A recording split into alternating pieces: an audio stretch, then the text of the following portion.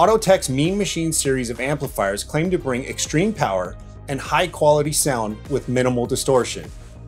What caught my eye on this unit was the size and the rated power output.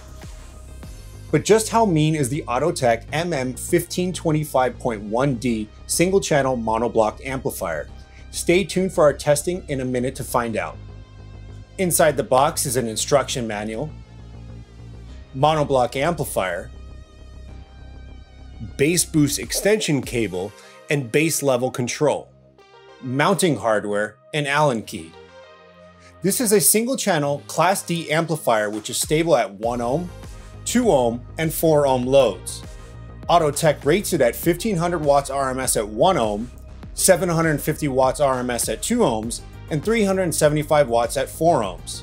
Those are some serious claims for an amplifier that goes for $110 and is as small as this one. Personally, I'm a little skeptical, especially after opening it up and looking at the guts. It looks a little light for those bold claims. Let's test the Mean Machine out for ourselves and just see how mean it is. First, we ran a test of frequency response.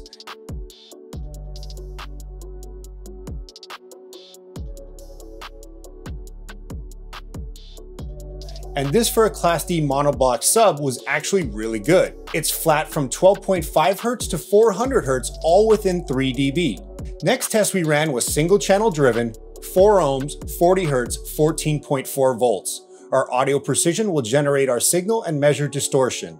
Our HP8903B audio analyzer picked up 167 watts RMS, 1% distortion, and 25 volts of output. Our AM-M1 read 152 watts and we drew 13.7 amps of current.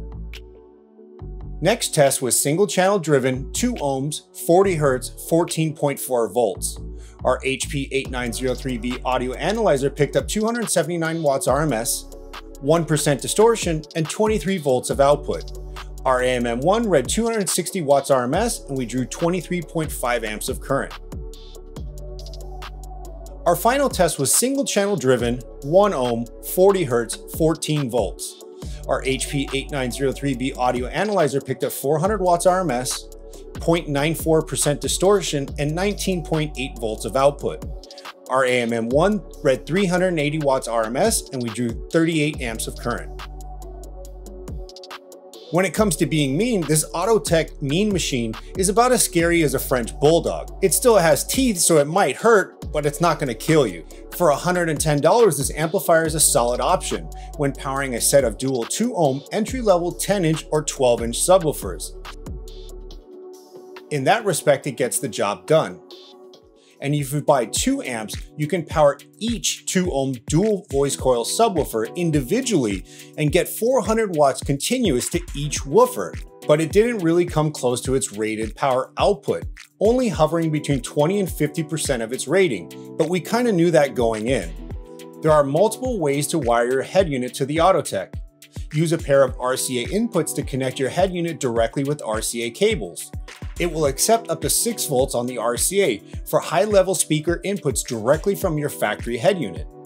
It does not have RCA output, so no daisy chaining a second amplifier. For adjustments, you have low-pass filter, subsonic filter, bass boost, input level control. Use the included remote bass control to make adjustments up front. Plug it directly into the bass boost input.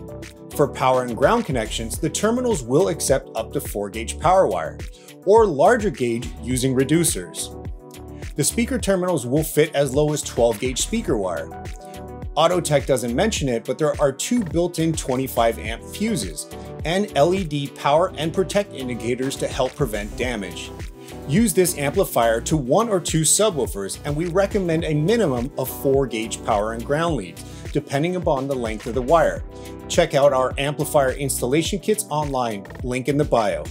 Be sure to go to qualitymobilevideo.com to get all of your car audio and video gear with us today, links in the bio.